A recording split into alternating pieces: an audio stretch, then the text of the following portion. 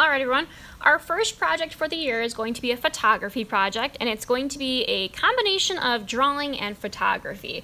So I'm going to introduce you to two artists now. We looked at these artists last year if you remember, but I'm just going to show you how their art that they create is similar and what makes it interesting. So this first artist, his name is Christoph Niemann, and he's an artist that creates work today. He uses drawing and photography to create his works of art. If you look at this work of art, what is something funny that you notice about this work of art?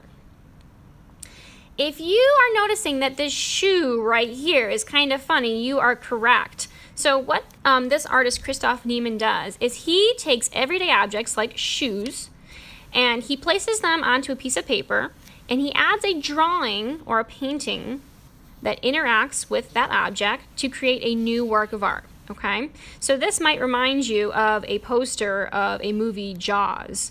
This is the shark supposed to be coming up from the water, and here's the swimmer. So he's combining a real object, a real shoe, and a drawing, and he's taking a picture of the two together. So he's drawing and then he's taking a picture, which is photography. So let's look at a couple more of his works of art. Here's another one that I showed you last year. If you can kind of tell what this object is, it's a little mosquito, and here's how he created the mosquito. So he has these little headphones, and he's balling them up, and he's putting them on his white piece of paper. He's kind of moving the pieces of the headphones around, and then he's going to take his marker, and he's going to add some drawing to the outside. This will make the object really come to life because he's adding the wings and the legs, and the little blood coming out of the mouth here.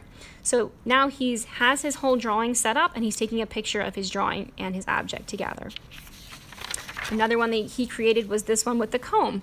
So he found this comb and he thought, what could I turn that comb into? He placed it on his paper and then he just started drawing. He said, this kind of looks like the front of a car and the back of a car. So he added some details to really make this car come to life, and then he took his picture. Couple more here. Here's an orange that he placed on his paper, and it kind of looks like the belly of a person, so he drew the rest of the person. Now another artist who does something similar, his name is Javier Perez. He does the same type of work, but sometimes his hands will actually be in the photograph. So he had these toothpicks and he thought, I could make these like drumsticks. So he drew the drums in the background on his paper, then he put his hands inside and he had a friend take a picture of him using the toothpicks as the drum set.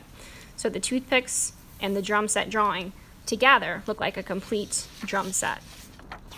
He also created this work of art right here, and he just had two everyday objects laying around, two little clothespins, and he thought, those kind of look like the claws of a crab, so I can put those down on my paper and add the rest of the drawing to make it an interesting drawing. So that's what we're going to try and practice today. You're going to make two of these works of art. So at your table you have a ton of everyday objects that you can choose from, and the more simple they are, the easier this project will be. So I'm just going to choose some. What I'm going to do next is I'm going to get a sheet of paper. You're either going to need a really big sheet like this, or you're going to need a small one. It just depends on how big your object is. So for my work of art, I chose this as my everyday object. Looks kind of interesting to me.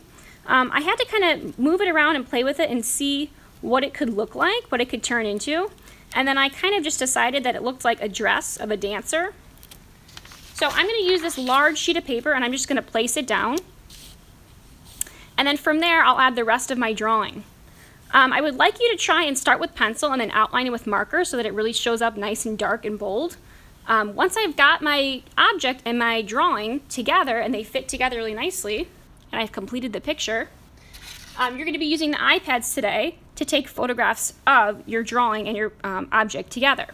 A worksheet at your table will help you see how to line up your iPad, crop the picture so that there's no table or background space, and then print the picture. So you're going to create 3 of these works of art today. So after I finish this one and I've taken the picture using my iPad, I'll get a new sheet of paper and then find some new objects. What could I turn these into? And then I'll create 3 works of art for this, okay?